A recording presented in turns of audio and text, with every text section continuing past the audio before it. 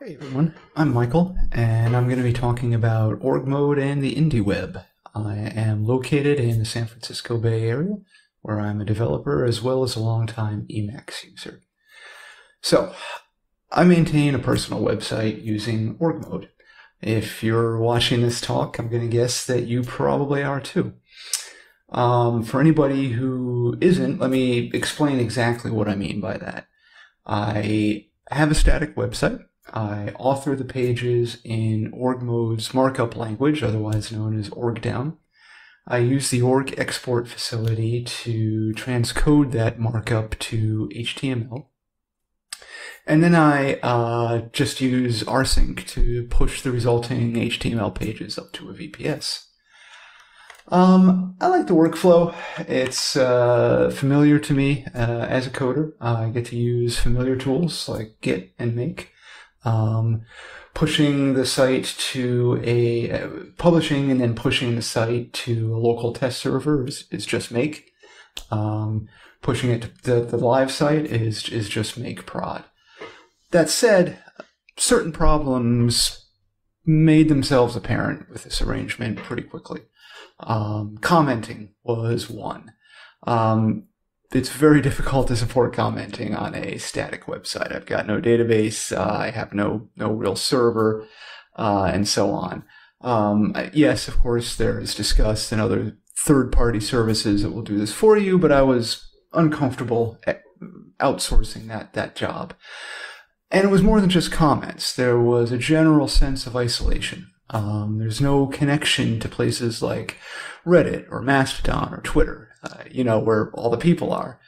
I guess you can post, then tweet a link to it, but suppose somebody responds to your tweet. Now you've got a conversation going on Twitter that you're a non-Twitter using visitor to your site would be completely disconnected from. I am seeing people using Reddit effectively as the comment section for their sites. But unless you've got an audience, the size of Derek's or Amos's, I don't think that's really feasible either. Now, after casting about for some time, I stumbled upon something called the Indieweb.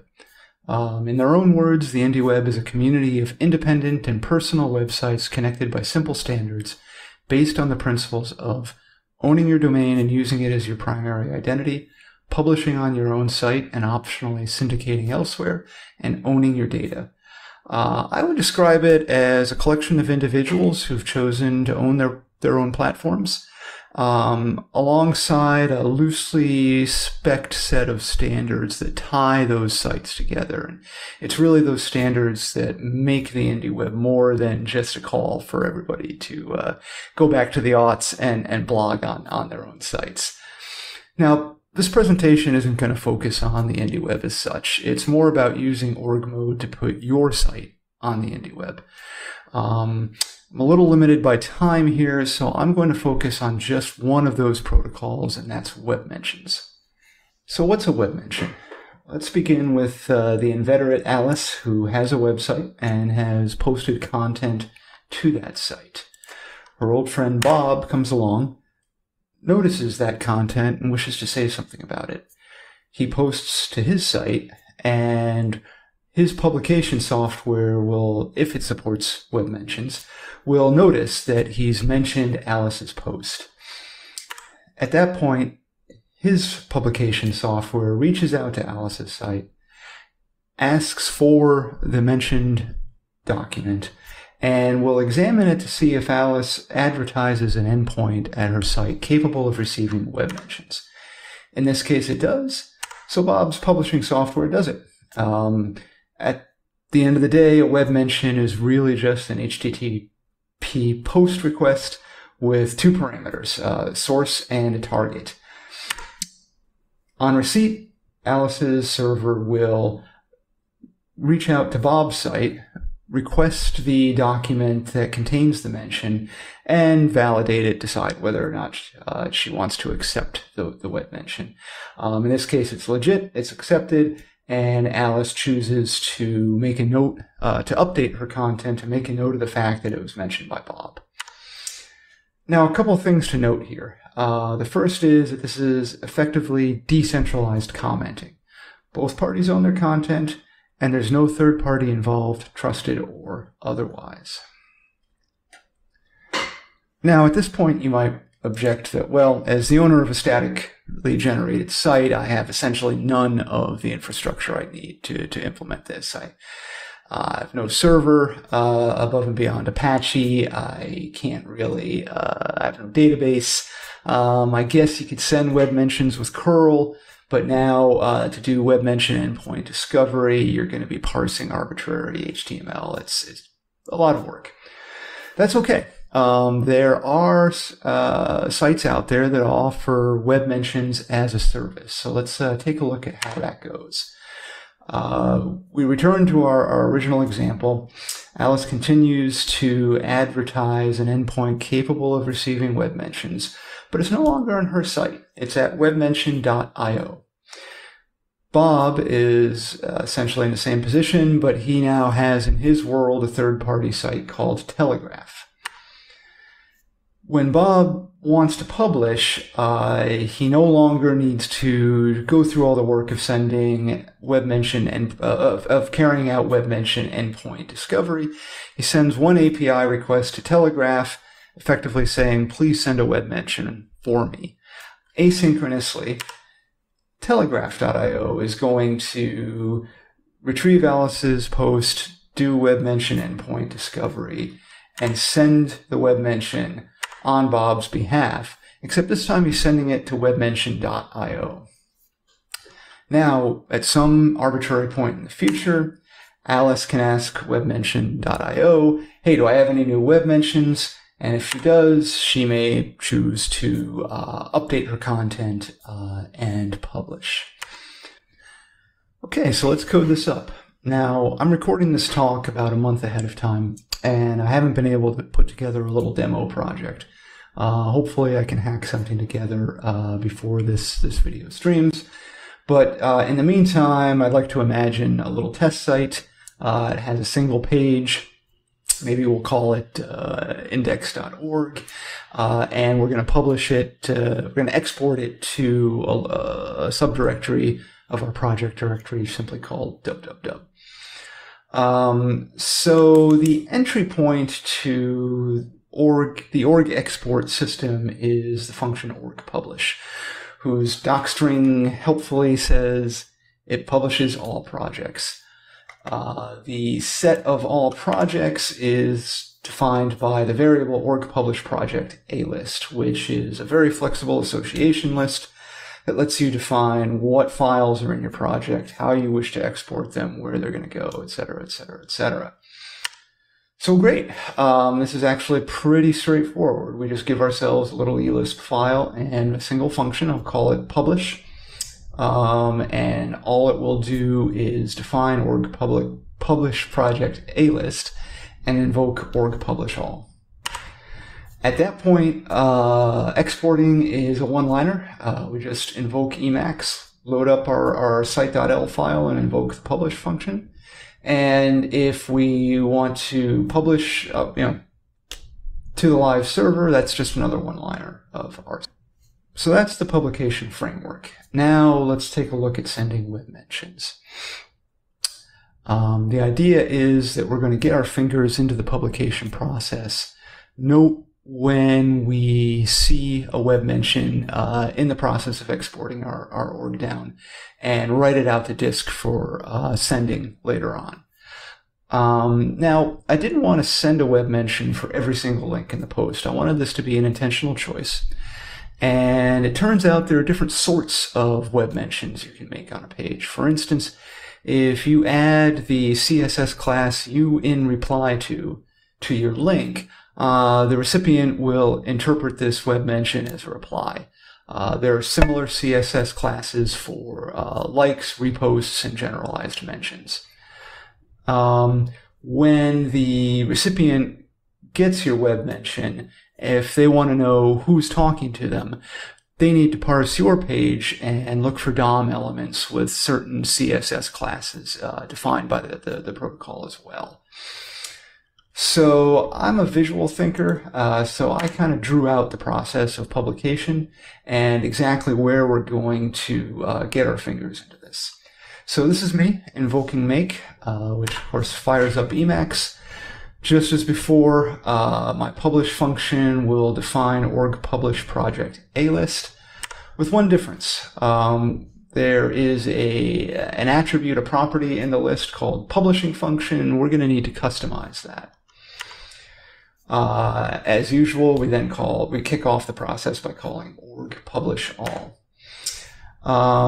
Org publish all will invoke your publishing function for each page, and it will hand to your publishing function for each page the name of the file you're publishing, where it's going, and a parameter entitled plist. This is not super well documented. There are points in the docs that refer to this as a communication channel. What I discovered by simply reading the code was that it's a property list that is initialized for each invocation of your publication function.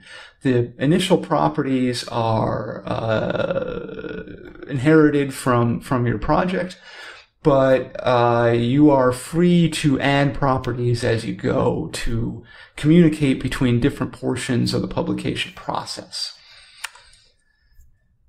My publication function really does one thing, and that's simply swap out the HTML template that's passed to org publish to. Now, in order to take note of each web mention that I send, I took advantage of another org mode extension point called defining new link types. So here you can see I've created a new link type called reply. One of the attributes that you can attach to this is the function that is used to export your link. And I've deleted the code for mentions, likes, and reposts. If you look at my export function, you can see that it ultimately yields the appropriate HTML for this link. But before that, it calls a little helper function that will pull out the actual target URL of the link and shove it into this communication channel under the property name spiff/mentions.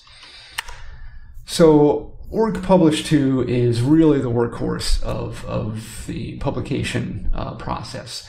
The first thing it's going to do is transcode from the parsed org down, which is an intermediate representation known as org elements, to HTML. And in particular, for every one of my new links that I'm using to mark web mentions, it's going to invoke my little export function.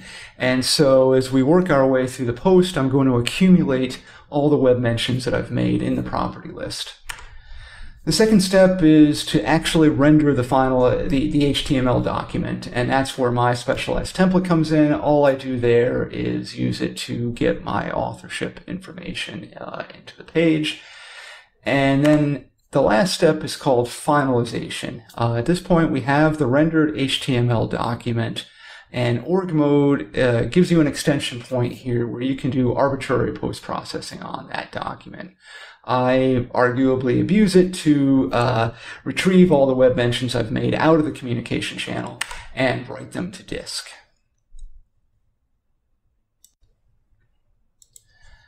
So at this point, when we type make, we wind up with the rendered HTML for our org down document, along with a little text file in which we've recorded all the web mentions that need to be sent.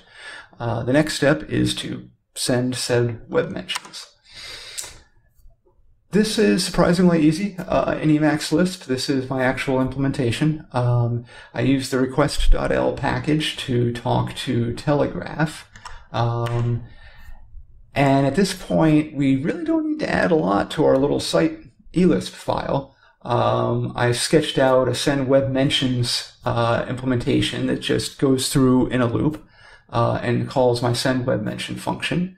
And now publication becomes a two-step process. First the org publish, then sending web mentions. Okay, so I realize this has been a bit of a whirlwind. So where are we now?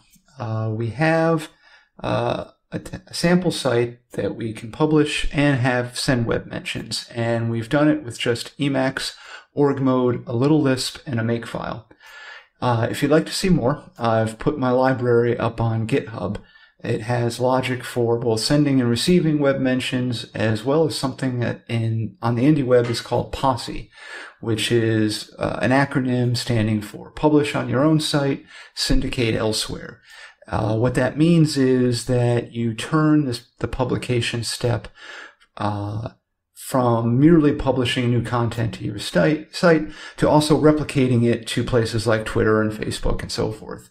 And also, when people like, comment, and retweet your content, that gets fed back to your site where you can display it as comments. In terms of the future, I feel like I'm at a decision point. Org mode is admirably flexible, and I'm confident that I can continue to add support for Indieweb protocols.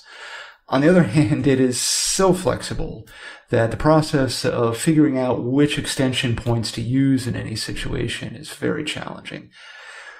When I started down this path, my mindset was keep it simple and let's just see how far I could get with org mode.